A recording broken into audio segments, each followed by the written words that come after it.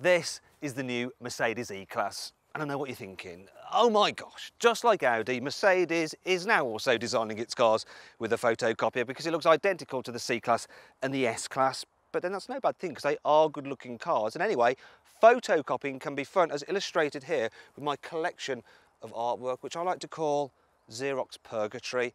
Now on the inside, this is less of an upscaled C-Class and more as though the A3 sized S-Class has been downsized to an A4 sized E-Class. If you're getting confused, I think I'm talking about Audis. I'm actually talking about paper sizes.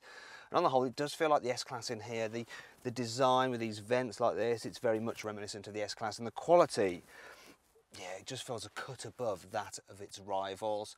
A few words of warning, this black shiny trim does scratch easily. Also, if you're buying a 4-cylinder car, you don't get a 12-inch screen, you get a smaller 8-inch screen, and with Garmin sat-nav, which feels a little bit aftermarket and just doesn't suit this posh E-Class. Now, if you have a 6-cylinder car, you upgrade to the command system, you get this glorious big screen, and the definition is lovely. Also, you can upgrade to have digital instruments like in the S-Class, and it all looks very nice. And I like the way you can control things just with these touchpads. So it's not buttons, it's actually touchpads there. And you've still got the usual command system down there. So you've got swivel wheel, you've got the touchpad, but on the whole, it's just not as easy to use as the systems you get in a BMW or an Audi, though you can get it with Apple CarPlay and Android Auto, and I suggest you use your phone rather than Mercedes command system. And if you want a full review of it, click in the top right-hand corner of the screen on the card for more information, and you'll be able to have another look around this car's cabin, and you might not be that interested, but I'm going to tell you anyway. Cubby spaces in here are really good, so plenty of places to store a water bottle, and on the whole, it's very spacious. So you get electric seats as standard, and you can take them back quite a long way. So even if you're really, really tall, you're going to be able to get comfy here in the front of the E-Class. And in the back as well, it's impressive.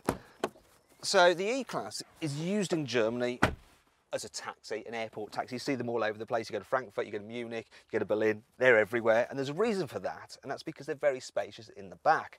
And this new one, well, there's even more room. So I've got loads of knee room, lots of headroom. These seats are very comfortable. They're slightly reclined, so I feel, well, nice and relaxed here. Now, with all these cars, the middle seat isn't that great, but I think this isn't that bad at all. It's quite narrow, but it's not sat too high, so that when I sit in the middle, I've still got plenty of headroom, and the footwells are big. The transmission tunnel isn't too large.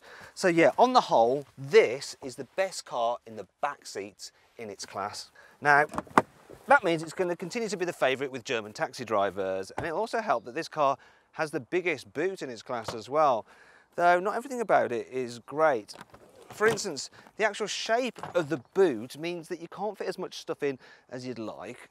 This bit of trim is all flimsy for the cover for the false floor, and you have to pay extra if you want fold-down rear seats, which is obscene on a car of this price. You also have to pay extra if you want an automated tailgate, though I wouldn't bother with that. What you should do though is click in the top right-hand corner of the screen on the card to see how much stuff we could fit in this car's boot, see how easy it is to fit a child seat in this E-Class, and what it's like with 3 people in the back seats. The new E-Class is available with a range of cool features. Here's 5 of them. Thanks to Drive Pilot, the car can effectively drive itself, though occasionally you have to put in a steering input so that it knows that you're still there. Thanks to near-field communication technology, your mobile can double as the car's key, so you can open it with your handset. The ambient lighting comes with a choice of 64 different colours. That's more than you used to get with the original Nintendo Entertainment System. The reversing camera is as high definition as I've ever seen on any car. In fact, you could probably count my freckles. You can park the car using a smartphone app or summon it to leave it space. But while that's all well and good, there are a few things which let this car down. Entry-level SE cars come with real leather on their seats, whereas the more expensive AMG line cars get fake leather, though it does extend to the dash. These exhaust surrounds are actually fake. The pipe for the diesel engine is actually hidden under there. So lame. Entry-level models don't come with lumbar support as standard, so you might be more comfortable travelling like this. If you want an all-wheel drive version of the diesel E-Class, you have to wait until 2017. On the whole, quality is impeccable. Apart from this cheap bit of plastic here, it's awful. But can the way the new E-Class drives make up for this? Well, that depends on what you're after. If you want a sporty executive saloon, then just get a BMW 5 Series or Jaguar XF. But if comfort is your main priority, then you have come to the right place here with the E-Class, because it's so relaxing to drive. Now, I'm not saying that this thing is going to fall off the road when you encounter a corner. It's actually very grippy, but it's definitely set up with comfort as its main objective, and it fulfills that brief very, very well. So, as standard, the suspension is nice and supple, but then you can upgrade it for optional air suspension if you want to feel like you're travelling on a nice big fluffy cloud. It's really quiet in here as well, so really, really good soundproofing. You've got the best aerodynamic shaped body in its class, so there's absolutely no wind whistle, just get a bit of tyre roar and that's it. This thing, oh, it's like just hanging out in a spa, really. All I really need now is the whale music.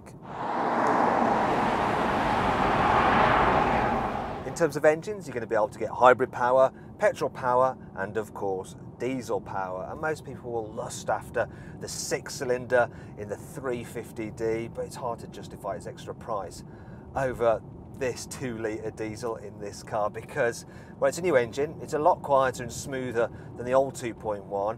And in this 220D, I've got almost 200 horsepower, 0 to 60 is a little over 7 seconds. Mercedes says it will return 72 miles per gallon, and I'm looking down at the trip computer and I'm getting 55 miles per gallon. So the automatic gearbox, it's got 9 speeds, which is more than I've got fingers, and well, it's never found wanting of which gear it should be in. It manages to do the maths and pick the right ratio at the right time. Overall, I find this E-Class just dead easy to drive.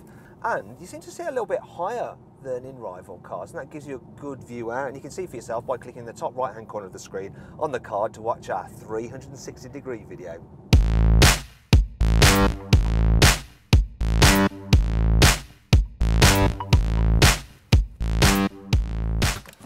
So then, overall, what do I think of the Mercedes E-Class? Well, it lacks any kind of fun factor, and it's more expensive than its rivals, but it's super luxurious and really relaxing to drive. Now, if you click in the top right-hand corner of the screen on the card, you can get more information and find out the best deal you can get on an E-Class at carwow.co.uk. Thanks for watching. Click over there for our group test video between the Mercedes E-Class, the Audi A6 and the BMW 5 Series. And if you like this video, please like it, share it and subscribe to our channel. Now, did you spot the Easter egg in the video? It was the Janis Joplin song on the stereo.